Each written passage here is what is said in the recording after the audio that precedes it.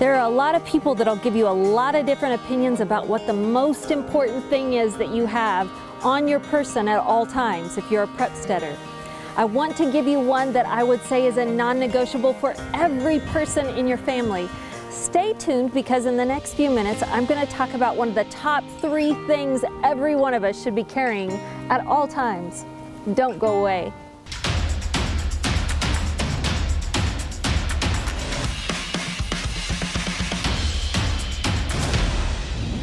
Are you ready for it? Here I come. I'm going to pull it out of my purse.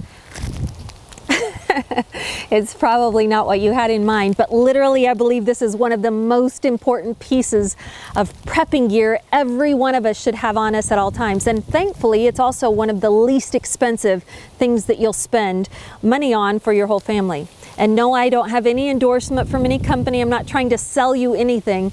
I just want you to understand the concept of the Mylar blanket. Let me show you what I'm talking about now. This literally, I'd say has a good 100 uses or more, 100 uses or more that you could use it for in prepping. I'm going to just talk about maybe 20 of them today.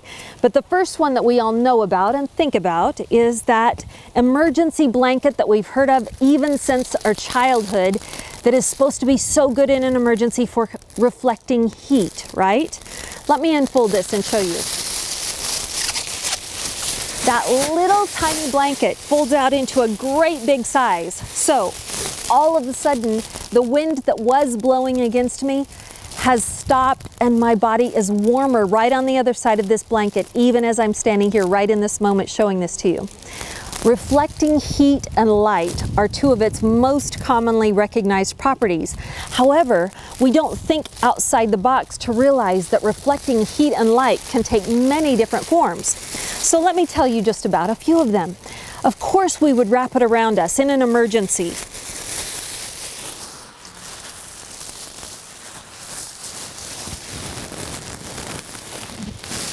With the most reflective part of it toward my body, I'm able to reflect a huge amount of my body heat right back to myself. So if it was cold outside, and it is a little chilly today, it keeps me warmer automatically. Also though, think about this. If you had snow on the ground and needed to melt snow, this is the perfect thing that could reflect light and heat to melt that snow into usable and drinkable water.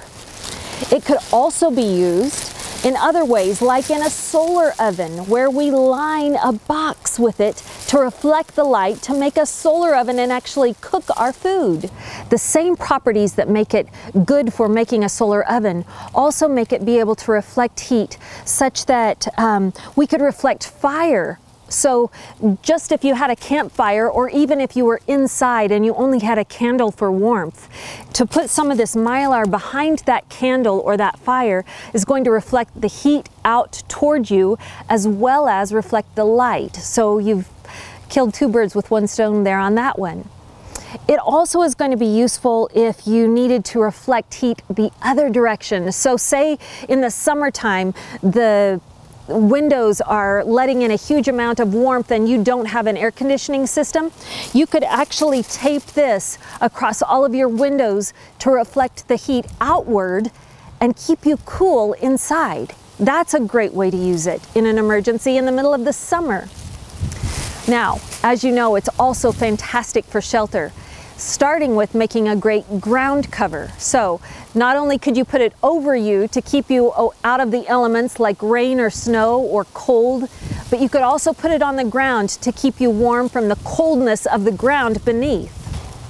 If you happen to be lost, think through this, because this reflective material is so good at signaling. If you needed to signal to an airplane going overhead so that they could find you, or if you needed to just mark a trail as you went through the woods so that people could find you from behind further up the way, it's perfect for marking a trail.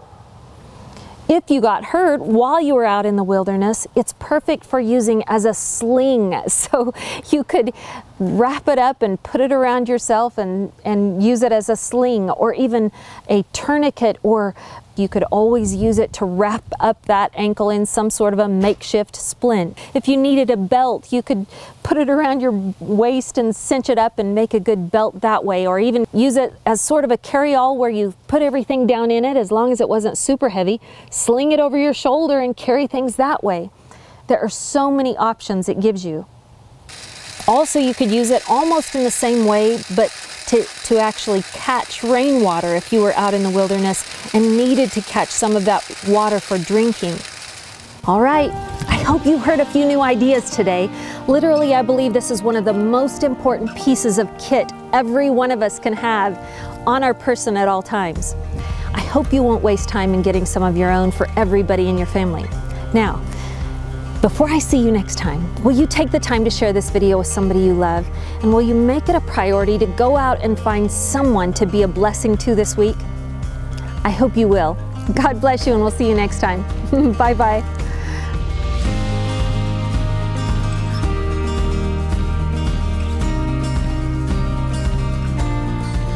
Hey there, before you go, I would love to share with you this quick bit of scripture out of the book of Proverbs, and it's chapter 24, verses 5 and 6.